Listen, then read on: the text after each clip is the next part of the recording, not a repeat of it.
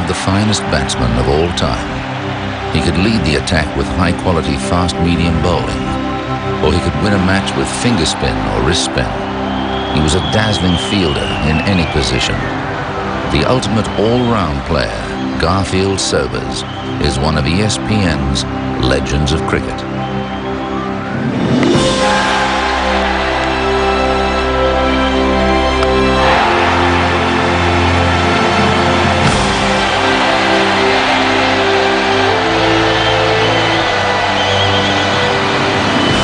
Right distance, he's hit that out of the ground.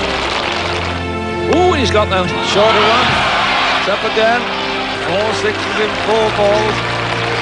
Swansea, Wales, 1968. Gary Sobers faces Glamorgan spinner Malcolm Nash. Oh, this is incredible. Now, this is 6 on the trot, it's a world record.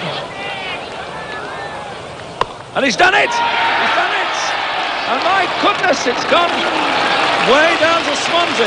It really was blistering stuff for him to hit 6 sixes. It had never been achieved before in first-class cricket. Sobers was pretty determined to make his mark in history, and he achieved that. And it really is an indication of the way he played the game. He always played with flair, always played trying to excite the crowd, and there was no more exciting achievement than hitting 6 sixes in an over.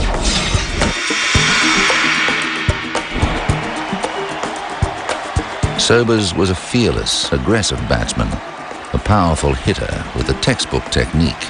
Gary Sobers as a batsman, it's hard to describe him. His whole defence was attack, I suppose you can nearly say. And of course his stroke range was so phenomenal. You know, he could hook, he could pull.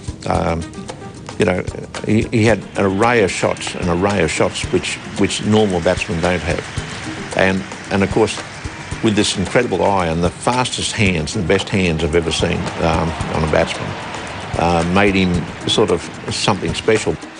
His feet and his head were usually in the right spot, and as a reader of length, he was a guy who went back and forward when he was supposed to. So technically, he was very, very good, and that was married to a hitting ability which was, you know, exceptional. Oh, best ever. Best thing in 2 legs. I think he's the best thing since sliced bread. And this guy is just tremendous. I mean, you were in awe of him.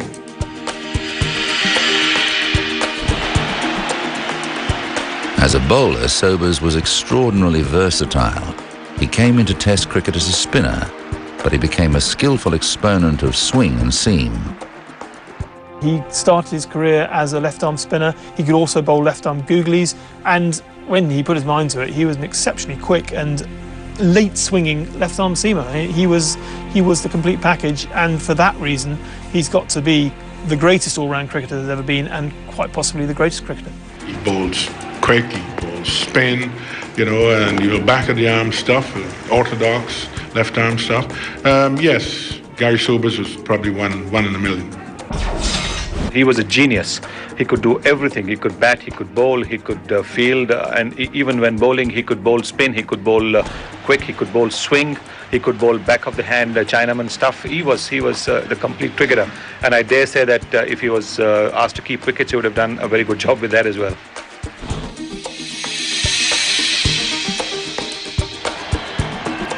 In the field, Sobers could take blinding catches close to the bat and fire in searing returns from the deep. Sobers took a catch in the tied test on the last day to dismiss Neil Harvey. And it was a wonderful catch because it was off Wes Hall, who was very, very quick. But not only did he dive sideways, but he also had to dive forward to catch it. And if you can imagine how hard a skill that is, I mean, and very, very few slip fielders, you always see slip field catches dropping short of people. It's very hard to dive forward and sideways at the same time. But Sobers had that goalkeeping skill to be able to do that and take the great catches. And similarly, in short leg, he could cover great distances when he fielded in close, especially. He made a bit of an art form of fielding in close to Lance Gibbs's bowling. Lance Gibbs, of course, was a great off-spin bowler, and Sobers around the corner was absolutely magnificent, snapping up balls which were a couple of inches off the ground.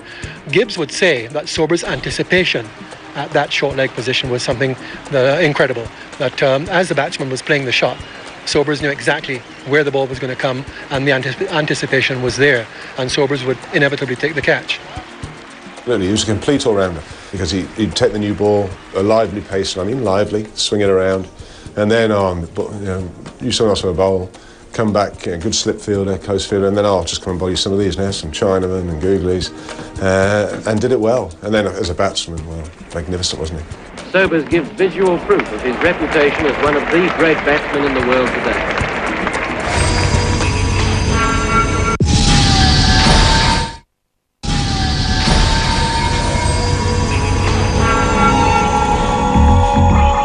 Like so many young West Indians, Gary Sobers, born in Barbados, developed his cricket on the beach.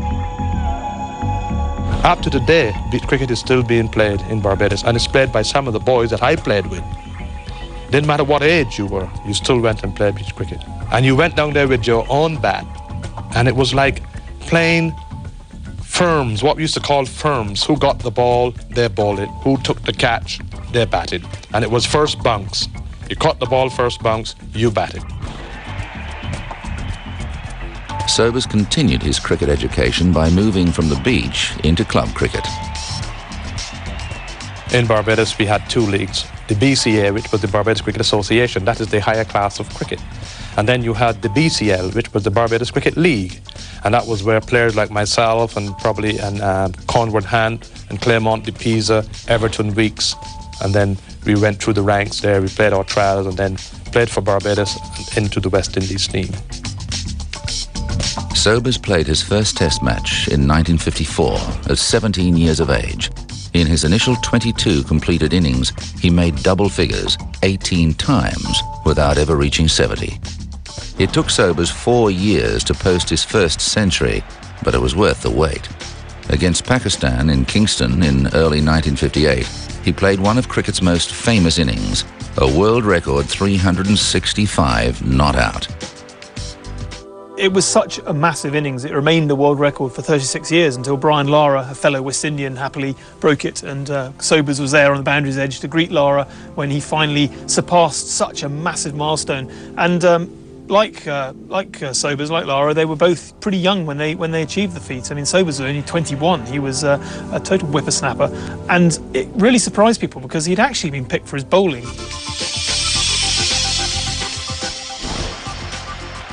Between 1958 and 1960, Gary Sobers made 9 test match centuries and averaged more than 90. In a sequence of 10 innings against India and Pakistan, he made 6 centuries. Although his cricket fortunes were high, Sobers encountered a life-changing tragedy in September 1959. A car he was driving was involved in a collision that claimed the life of his passenger, close friend and West Indian teammate, Collie Smith. Sobers was devastated. The impact that must have had on Sobers, Smith was his best friend, or certainly his best friend in cricket. Smith, a lot of people have suggested, would have made a great West Indian captain. He was an all-rounder of, obviously of a lot of ability. He was something of a protege of Worrell, being from Jamaica, where Worrell had been based. And the effect it had on Sobers was Sobers then basically took the attitude that life is for living, day by day, who knows what will happen tomorrow. And he became something of a reckless character. The now famous 1960-61 tour of Australia was to prove critical to Sobers' well-being and to his future in cricket. The immediate effect it had on Sobers really was to persuade him not to care too much anymore. He wanted to enjoy everything about his life. He partied hard, he drank hard, he played hard. And in many ways it possibly persuaded him to carry on being a great cricketer. Having just broken the world record age 21, he didn't stop. He carried on being arguably the greatest cricketer, all-round cricketer there's ever been.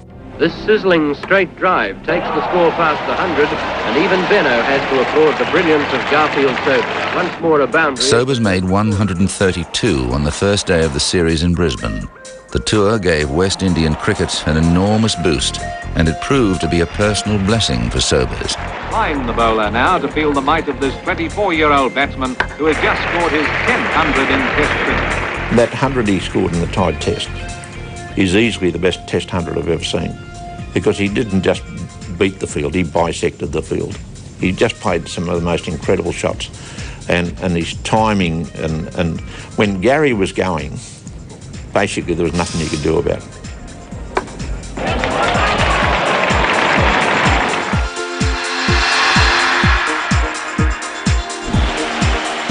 At the end of the tour, Sir Donald Bradman invited Sobers to play for South Australia in the Sheffield Shield competition. Don thought that it would be nice to have some of the players that took part in that series come back to Australia. And he wanted me to come and play for South Australia. And I really had looked forward to coming back and playing in the domestic season over here, because I knew that it would have helped to improve my outlook on the game and my cricket in general. And it did. Sobers topped both the batting and bowling averages for the season. In his final match, he made 251 and took 6 for 72. For the next decade, he would reign undisputed as the world's best all-round cricketer. I've always said Gary Sobers was not only a great batsman, he was is a great human being. It was mostly a magnificent experience batting down the other end of Gary. The only problem was he was such a hard hitter of the ball and such a straight driver, you had to really be on your toes at the other end, because he hit a lot of balls hard straight back down the pitch. And you had to make sure that you were quickly back in your crease so as you didn't get run out off the bowler's hands or get collected with one.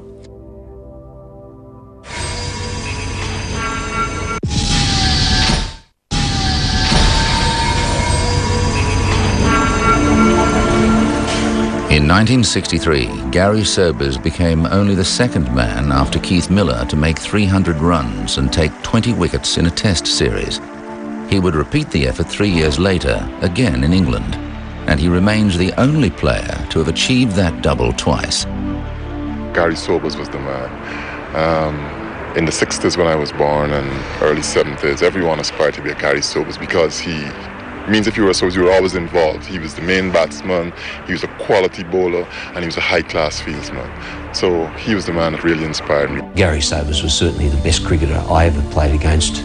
You know, he was 4 players rolled into one. You know, he's a great batsman, great fieldsman, probably 5 players rolled into one, because he could bowl left-handed Chinaman, left-hand orthodox. He could also bowl quickly, could take the new ball. He was just a magic player. Look, if he was around today, he'd be an absolute sensation.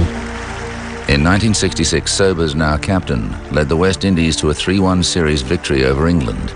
He made 722 runs, including 3 centuries, and averaged over 103.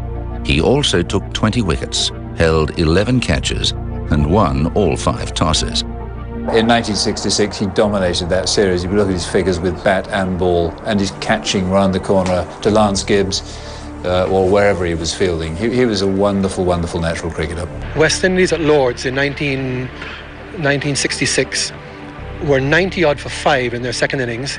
The lead then was about 9, so they were in real trouble. All the main batsmen had gone. And David Holford, who is his first cousin, all-rounder, playing in only a second test match, very inexperienced, comes in. Lords, big crowd, and West Indies in trouble, England on top. And first couple of deliveries, Sobers could see that Holford was a bit nervous. And he came down the pitch and said, "What's the problem?" He said, "Look, this is just like Spartan, which is a club team back home. The bowling is no better than the club bowlers we have at home. Look at the conditions, look at the pitch. Just play as if you're playing club cricket at home." And that relaxed Holford right away. And this is the way Sobers played cricket. Test cricket, club cricket, Division 1 cricket, first class cricket. Didn't matter to him. He played it as if it was just a game. And he was so relaxed, had no nerves whatever.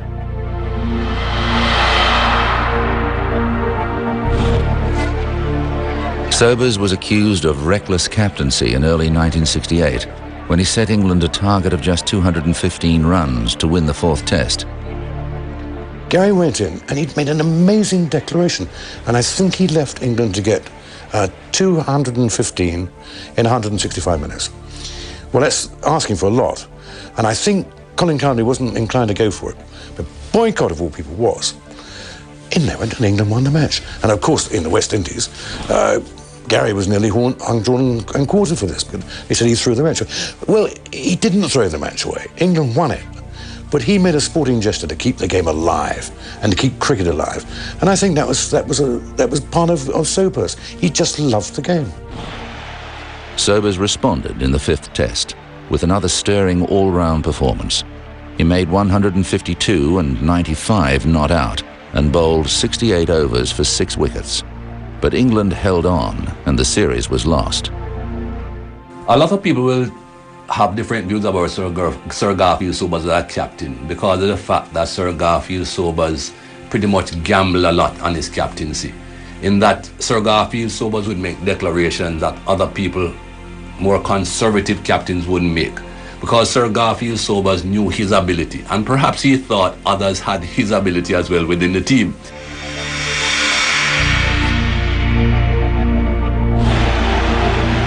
The final 6 years of Sobers' Test career were characterised somewhat by criticism and controversy. Gary Sobers may not be considered by many to have been the greatest captain of all time, but I can tell you that in my experience, every single thing he did in the best interest of the game. He was always trying to win. He always tried to score his runs fast. He always tried to get wickets when he was bowling. He never thought about averages in any aspect of his game. And then to be able to sit with him at the end of the day was just a privilege.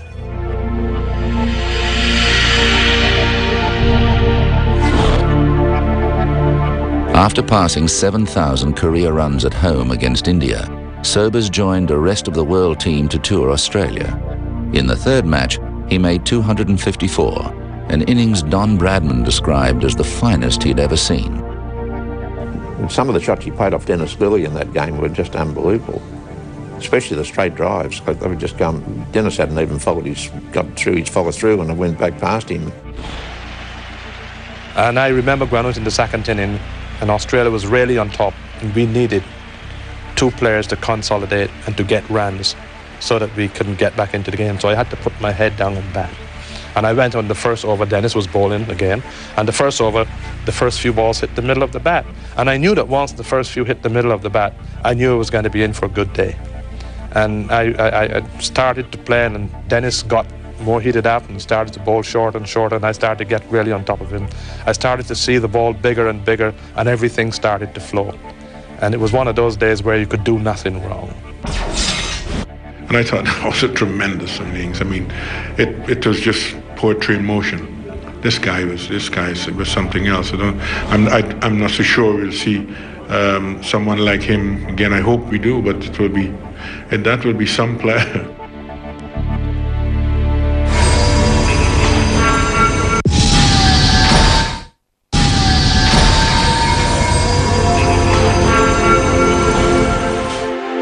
Sobers retired in 1974 after a home series against England in which he became the first man to make 8,000 Test match runs. Renowned for his relaxed enjoyment of the game, he was knighted for his services to cricket in 1975. Sir Garfield Sobers, to me, is the greatest all-round cricketer that's ever lived. If there's been one better, I would have loved to have seen him play. He was 3 cricketers rolled into one. He opened the bowling with a new ball. He could come on with his Chinaman and Googlies, and he also was a brilliant fielder close to the wicket.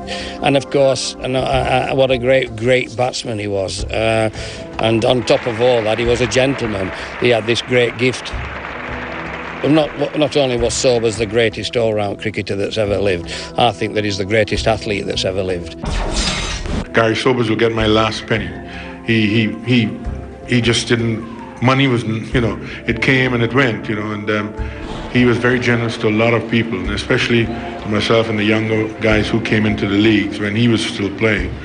And Saturday night was a big night. We'd sit down, play dominoes, we have a meal, we drank. And listen to stories again with Gary. But he was just such a generous man. Sir Garfield Sobers played in 93 Test matches. He made 8,032 runs at an average of 57.78. He made 26 centuries. He took 235 wickets at an average of 34.03 and took 109 catches. Well, Sir Garfield, I mean, again, what can you say? I mean, the greatest all-rounder the West Indies have ever had. Is he the greatest all-rounder that ever played? If you talk about ability, natural ability, what he did, people will say he was the best all-rounder. People you talk to, it's very, very sort of split. But if you talk about genuine all-rounders, he was a genuine all-rounder. And because of what he was able to do, he would bat, he could open, he would bat six.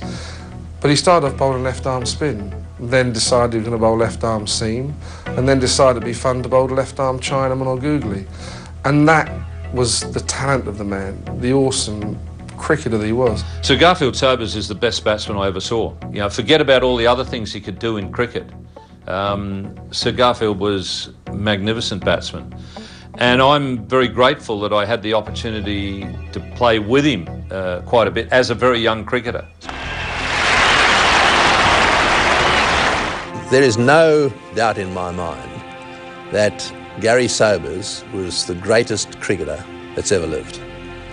You can't do what he did with the bat and with the ball in the fast department, as well as with orthodox spin and with wrist spin, and then catch the ball the way he did close to the wicket and indeed in the covers, and throw the ball the way he did without being an absolute genius. So for me, if you said what would you like to be, I would every day be a Gary Sobers. Sheer bubbling natural genius. The greatest born cricketer probably of them all. He could do anything. No argument about it. He was the greatest all-round cricketer in the world, certainly almost a freak really, that he was put here. I'm of a firm belief that people are put here to do certain things, like Pelé to play football and Muhammad Ali to box, and Sobers was put here to play cricket, and he played it magnificently. He was a tremendous sportsman. He enjoyed life to the fullest, and yet it had no effect on his cricket. Perhaps it had a beneficial effect on his cricket. He just went out there and was very relaxed in everything he did, no matter what the situation. He could do anything on a cricket field, and I haven't seen anyone since, and I don't think there's anyone before him who would compare. He was exhilarating to watch. He could turn a match at any time with bat or ball, or with a spectacular catch. He was an aggressive, fearless player and a daring, imaginative captain. There's never been a more complete player than Sir Garfield Sobers, a giant in the ranks of ESPN's Legends of Cricket.